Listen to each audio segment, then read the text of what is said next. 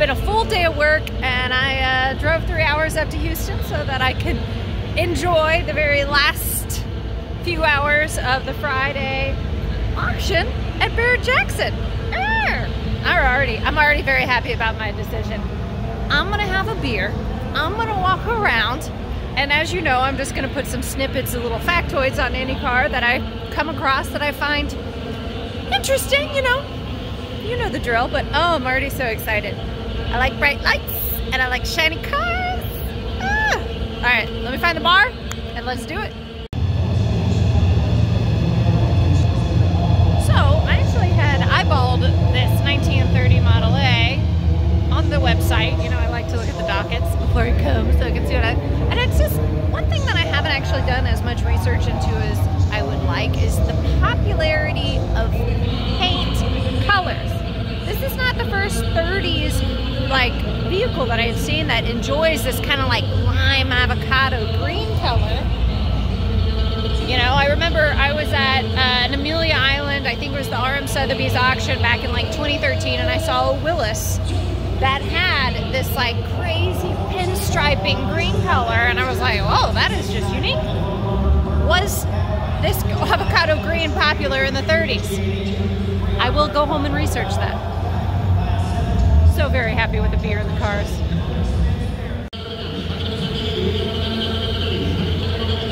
My fair lady. Another one I was eyeballing was this 280ZX. I love the Z. The Z is awesome. And the 2022Z looks pretty rad. We have a manual option, which thank God that's not dying out for true drivers. And the thing about the Z, so all right, I'm not gonna get that much into the history, but I'm gonna do a little bit.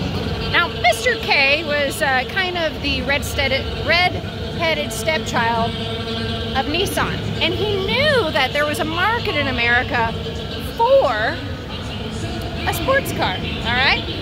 He went to them, he's like, hey, we need to make this, blah, blah, blah. They said, sure, but you need to put it under the Datsun name because we're scared of failure. Little did they know that it would become one of the most beloved sports cars of all time.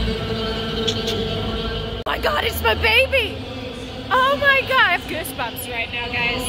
I have goosebumps. My very first car was a 300D, a diesel behemoth, but oh my God, the seats were amazing. Look, you can see, I'm gonna turn look at that. I mean, it was like I was driving. Oh my God. Oh, I am getting nostalgic right here. This is too much. Seriously. And this was a tank. My dad, who was a mechanic, knew what he was doing, putting his, let's say, attention-challenged 16-year-old daughter in a Mercedes diesel. This thing, oh, kept on going. I did at one point have an ignition issue, all right? So I would, with the diesel engines on the Mercedes, you actually had a stop engine button on the engine. And so every time I had to stop the car, I had to lift the hood and press the stop button engine button. Stop button, yeah, you know what I'm saying. It's hard to talk when somebody else is talking right behind me. It's kind of confusing. Also, not only did I have to raise the hood to stop the engine, I had to raise the hood to start it because I also had alternator issues. And in that glove box at the center console, really, I kept a tiny little hammer to bang the alternator with anytime I needed to start it. You know, they say that the cobbler's son has no shoes. Well, the mechanic's daughter has a lot of character, I guess.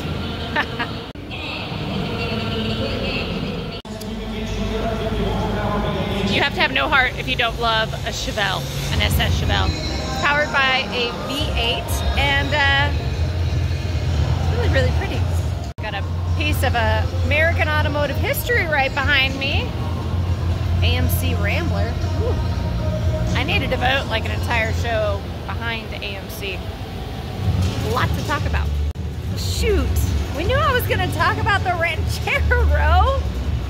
I love the Ford Ranchero. I also, like, I'm more into the first generation, but I also love like later generations. It's just so fun and retro. And Ford was actually, even though everybody knows about the El Camino more, it feels like, or modern public, you know what I mean?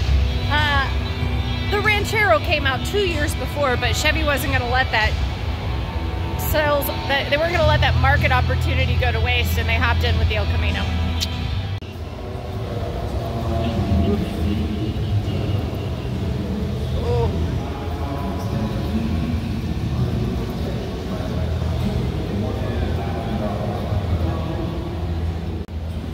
Oh my God, this Lincoln is glorious. I don't know what just did that. That's exciting. Anyways, 1930 Lincoln, beautiful. The story behind Lincoln, well, Henry Leland, an overall badass in automotive history. He had already gotten in and out of starting Cadillac. And then him and his son went off to start Lincoln, and they did that with some kind of like government loan to actually begin working on airplane engines. But, I don't want to get in this guy's photo right here, but Henry Leland started Lincoln, started Cadillac, the man behind two of America's most competitive luxury automotive manufacturers. I love it. Also, so when he did, I don't remember if it was like he went defunct or lost, got bankrupt, I don't know, whatever, but Henry Ford came after Lincoln, wanted to purchase it. He was still furious about the creation of Cadillac. Now, how Cadillac actually got created was some board directors of one of Ford's early ventures was like, Henry, we need you to go and liquidate this plant that Ford had started, because you know Henry Ford had like 15 different ventures before he actually succeeded with the Ford company. Yeah, a long story, but Henry Leland was sent to liquidate that, and he said, hey, instead of liquidating this place, let me start Cadillac. And so forever after that, Henry Ford hated Henry Leland, and when Leland had to sell Lincoln, Henry Ford offered him this most absurd dollar amount, like something super silly, but ended up getting Lincoln, and now Lincoln is kind of the flagship of Ford. So, the more you know.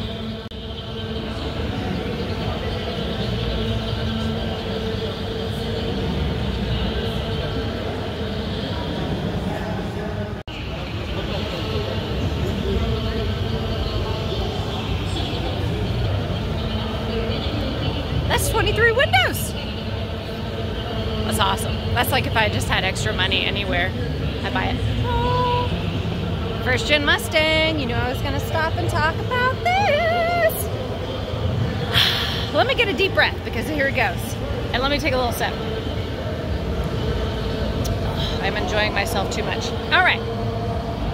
First gen Mustang, the brainchild from Lee Iacocca.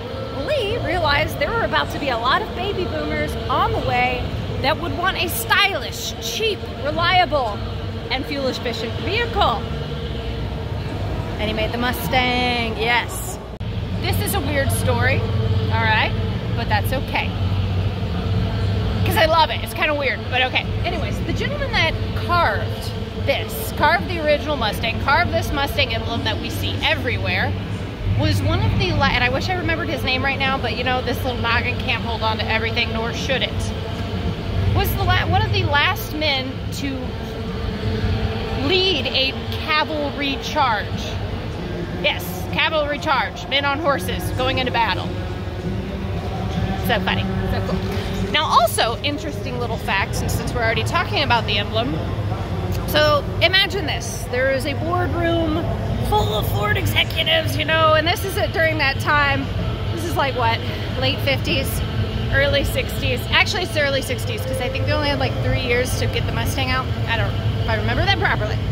Now, back to the picture I was painting. You have a boardroom full of Ford executives, and they are all arguing about which direction the Ford Mustang, should face, okay?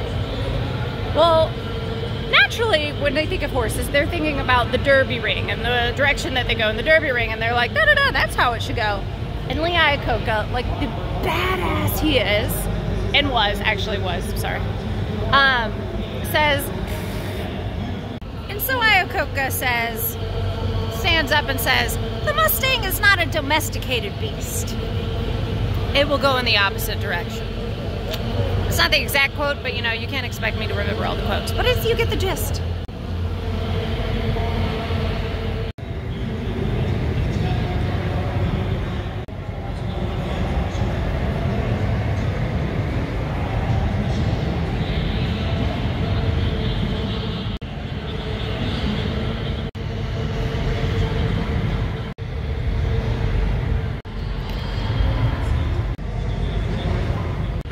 I'm not trying to pay a lot of attention on the first gen Mustangs, but I can't help it.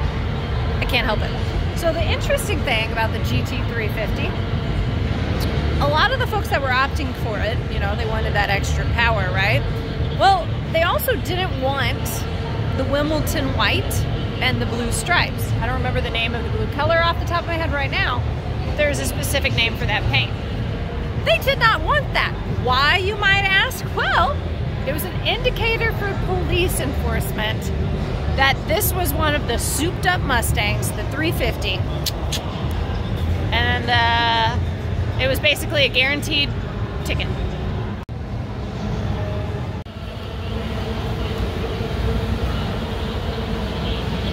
Oh, you already see what I'm going after. I couldn't help it. I literally just went, oh, in the middle of like a little area for the Isetta over here. If you watch my videos, then you know I stop off and pop off about the Isetta all the time. The Isetta was so attractive to BMW to purchase the license off of ISO Spa because post-World War, II, Germany? Well, most German citizens were only able to drive motorcycle licenses. And you could drive the Isetta with a motorcycle license. I get nervous talking in front of people. But anyways, we'll continue. That's why BMW bought the license from ISO Spa. Literally, my cat is named for Renzo Revolta, who owned ISO Spa. Prior to it being ISO Spa that shot out vehicles, the Isetta and then the ISO Revolta and the ISO Grifo, they were Isothermos, which you can see a little bit of similarities in the entrance store, right? So the Isetta 300 has like 12 and a half, maybe 13 horsepower, and it's a joy to drive. It's one of my favorite cars. The Isetta is one of my favorite cars. It's sold. I looked at the docket, but I was like, Caitlin, you bought yourself a car in February. You don't need to buy another one. But this is real easy to store. Like, this is considered decoration. You can put this in your house. So anyway, soon, right? Soon. Love this car. And you're welcome, because I could have talked about this for 15 minutes, but I haven't even made it like a quarter of the way through the action. Let's continue on.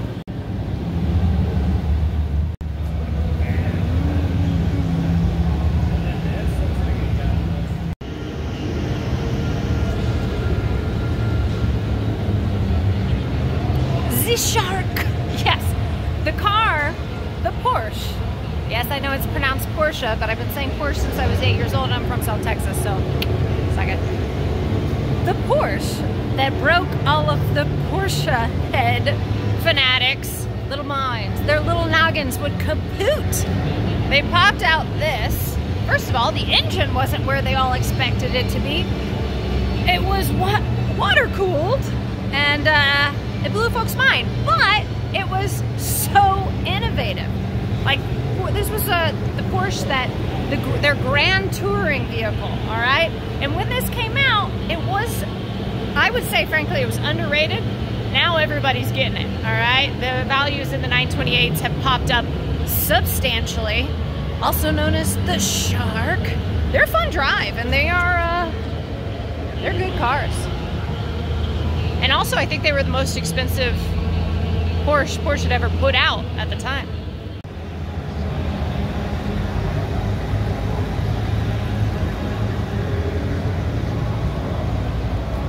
Kaisers are cool. So that was a Kaiser Manhattan. I remember the first Kaiser I saw in person was a Kaiser Darren at like the 2012 Amelia Island Concourse Arm Sotheby's something or other. You know, it has that cool kind of closet door. And then the second one I saw in person was some random museum I went to in Salt Lake City. I appreciate that guy for just letting me into his warehouse to run around, and I found a Kaiser. It was like it was a Kaiser Dragon, if I remember that properly. So cool. But the cool thing also about Kaiser is like you could literally, could spend a whole radio show talking about it. But the man behind Kaiser is also Kaiser Permanente, is Henry Kaiser, if I'm remembering his first name right. Henry Kaiser, all right? Not only, like, Renaissance man. He made cars, he made tankers, like war tankers, if I remember, yeah, battleships, war tankers, and he also was a good employer to where he created, like, group health insurance. Pretty special.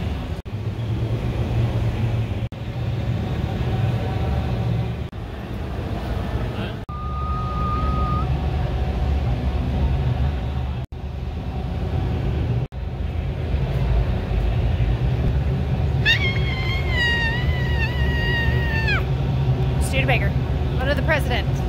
Studebaker president. This was right around the time period, right? It's 1955, so that means Raymond Loewy, the father of industrial design. Ooh. This is one of the Loewy coupes. If I have my facts straight, this is one of the Loewy coupes. Raymond Loewy was the out-of-house designer for Studebaker, which means that even during World War II, they were able to prepare another vehicle, like a brand new vehicle, because all of the American automotive manufacturers were sanctioned that they could not be working on any new vehicles with their in-house design team. But you know who had an out-of-house design team? Studebaker. So, kind of cool. Special, you know?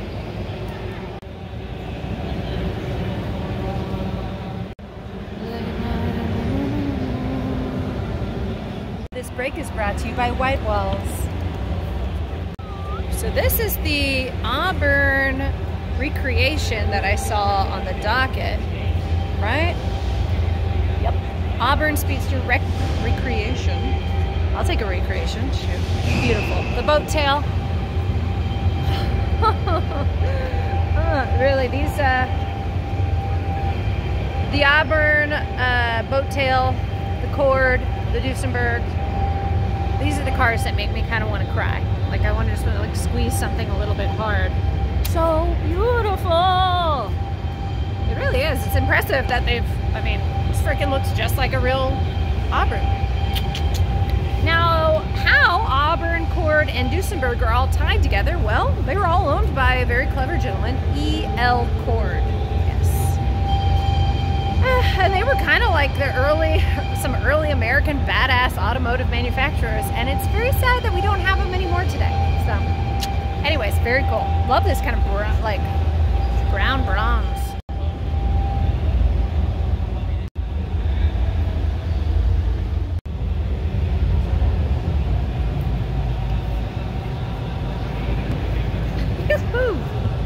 Oh my God!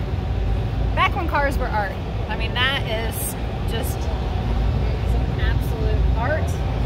That is some beautiful art. 1934 Plymouth, 36, I'm sorry. And let's take a look on the inside.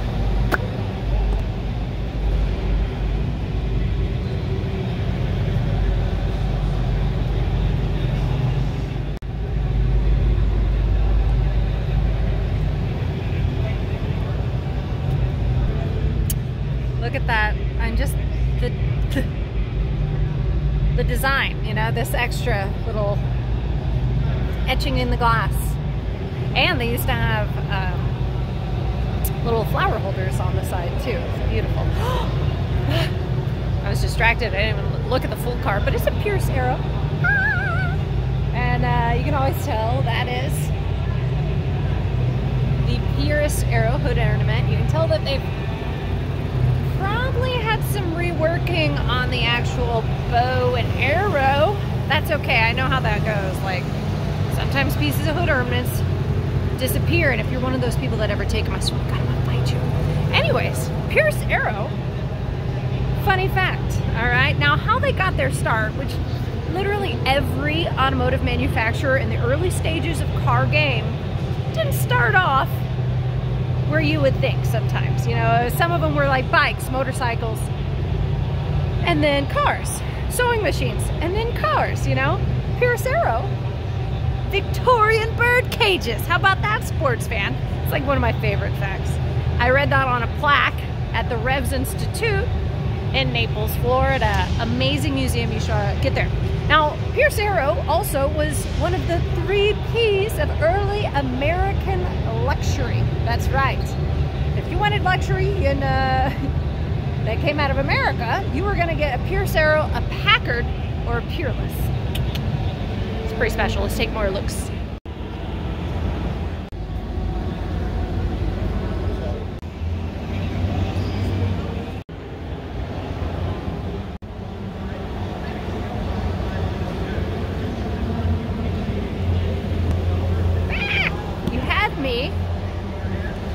At Ventaports right here.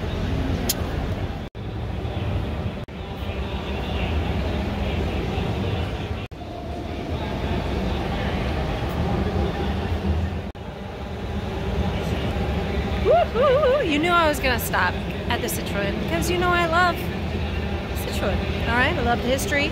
I love Andre Citroën, the founder of Citroën, who is a badass guy. He treated all his employees really well. Now, how he had his start actually was as a gears manufacturer. And so he created chevron-shaped gears. And that is how you see the chevron logo for his gears. That he also was in ammunitions and a variety of other things. The DS is neat because it actually saved one of France. Which one of France? Is president or dignitary saved them during an assassination. So, good to know.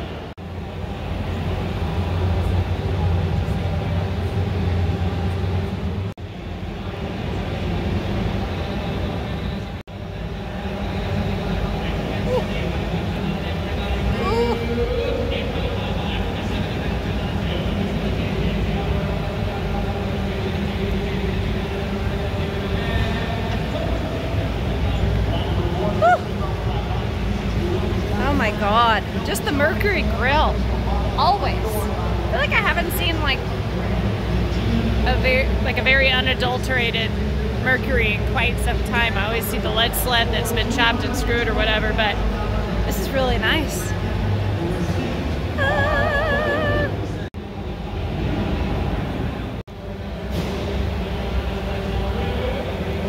You see, I was not even playing around this avocado lime green color. So dang, I think it was clearly it was popular in Fords because that was the Model A Ford I just saw. I'm pro.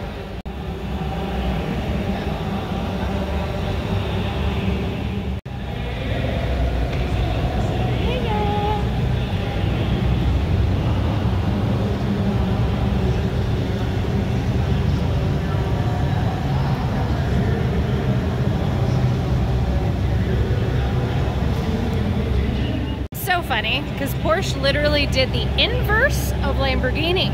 Porsche already this is a 1960 tractor. 1948 is when the 356 came out. All right, they were already in their A game. They were 5 years away, I think, from putting the 911 out, and they're all, you know what we're gonna do? We're gonna try out some farming equipment.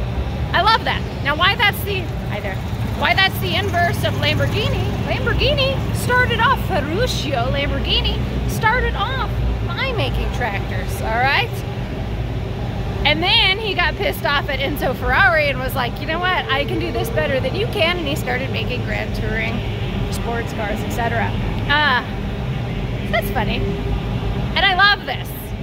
Like, I love this. The first Porsche tractor I've seen. I need to get out of this habit of telling y'all the first time I saw something, but clearly it excites me. But the first Porsche tractor I saw was when I went to the museum in Stuttgart, and it was pretty special. But I just think that's funny.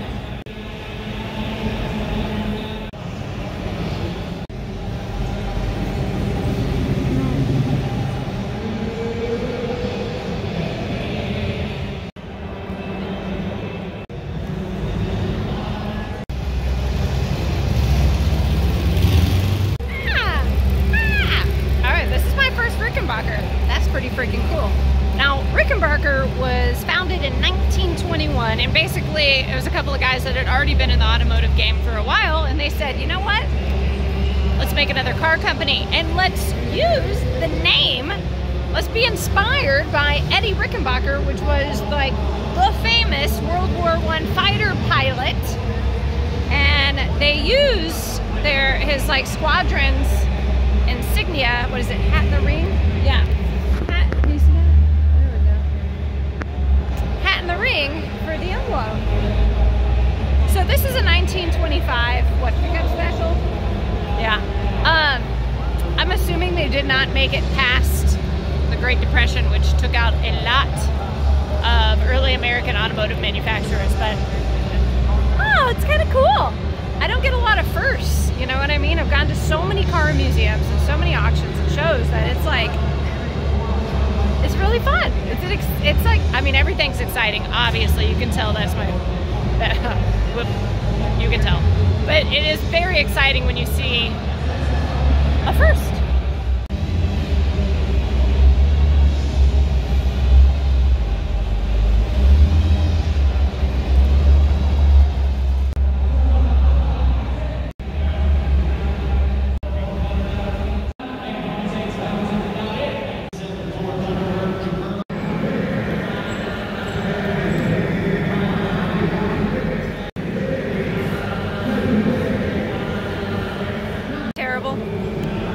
To want something, but not be able to buy it.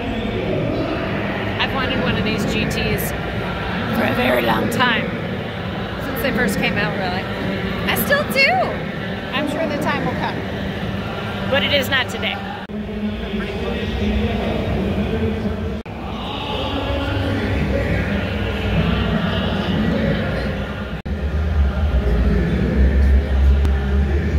Okay, that's pretty cool. Legend.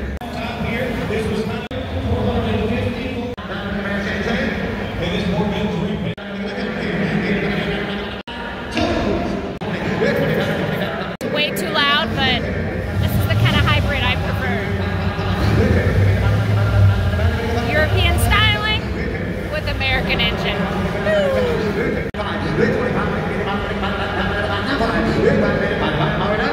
Okay, woohoo! So 1969 is the first year of the Mach 1, okay? You had like 4 different engines you could get. This is the Super Cobra Jet. Not just the Cobra Jet, but the Super Cobra Jet, the 428. And it's got the shaker hood. Man, I just don't have the pocketbook for the things I want. Oh my God. I don't know, this is beautiful. I really like this, the champagne with the red stripes. It's good. I spy with my little eye. Whoop. Jaguar Mark II. The motto for the Mark II was grace, space, and pace, all right? And it was actually a very beloved car by bank robbers, mafia, mobsters, etc. Why, you might ask? Well, it was reliable, it was fast, and it was spacious. Hence the motto included space, right? And if you're making a quick getaway, you kind of want reliability, and you want to be able to squeeze your 5 or so bank robber friends into there. This is funny though, the mafiosa, the mobsters figured this out, but eventually, I shouldn't say slowly, but eventually also police officers. So the Mark II would then become quite popular with police as a police enforcement vehicle, which makes sense. If you're chasing a Mark II and you're not catching them, maybe you'll catch them with another Mark II. They're really beautiful cars. Wonder what, this is a 3.8 liter. We have a Mark II coming to the shop quite a few times. Get to drive it, the owner's really cool. We got the best customers. What else do we got? Oh, look at that Chrysler. It's beautiful. It's Continental. It's Continental. Behemoth. Back when parking spaces were comfort lanes, right? These are big cars. Beautiful. I saw a VW bug that I want to take a look at. Let's go. Correction. All right, so this has what actually has had an XJ6 engine put into it, which is a 4.2 liter straight six. Now, on the 3.8 liter engine, if I remember correctly, and I think I do remember this properly, this was the engine that was in this was also the engine that originally debuted in the XK120. I'm so excited I can't even talk. It's also the engine that debuted in the XK120, which is my everything for the most part. The XK120 engine was the engine that William Lyons worked on all during World War II. And he wanted to debut it, and he just popped out a very lustful body, and that was the 120. It wasn't supposed to be a thing, but the 120 engine, like that straight six engine, was actually used for a long time, like almost into the 80s, I think, if I remember that properly. You thought I was going to talk about that Mustang, didn't you? Not going to do it. So let's talk a little bit about the people's car. Now, the funny thing about this is, you know, when the Allied forces went into Germany and they found the people's car manufacturing plant, well, first they tried to auction off the what is it, the dies, jigs dies. They tried to auction off a lot of the equipment that went into this. Nobody wanted it. Nobody wanted it. Little did they know that it would end up being one of the most beloved vehicles of the 60s. How about that, sports fan? That people's car.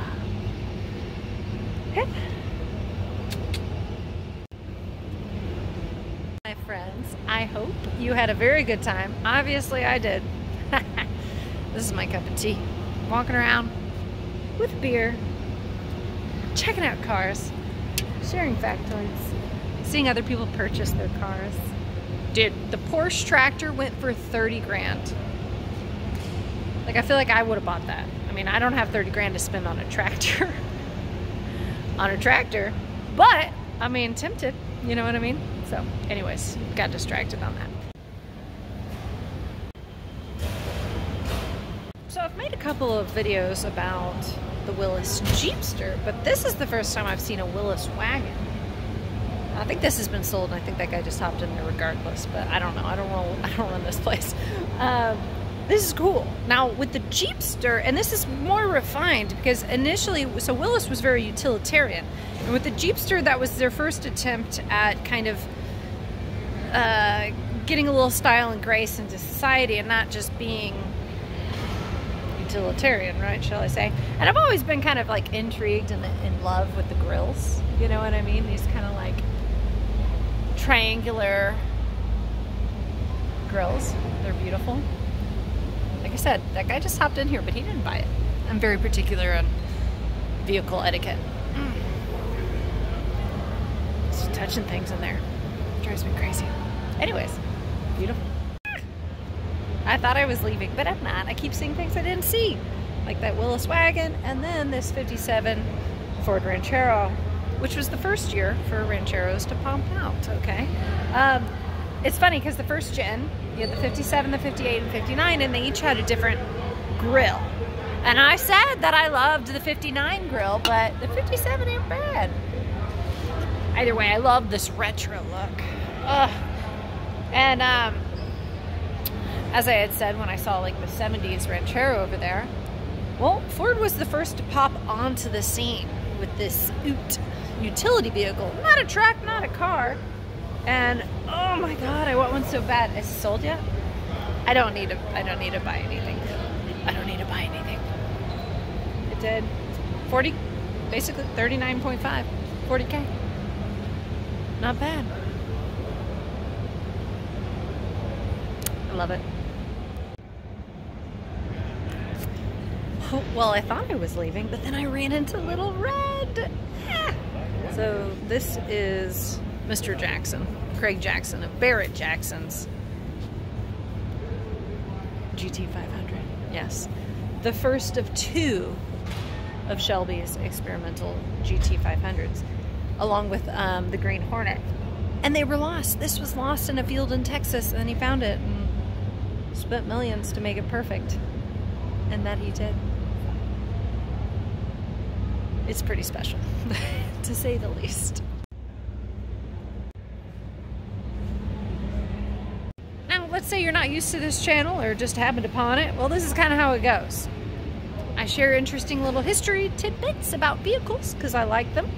Grew up in a mechanic shop. We specialized in foreign and antique automotives.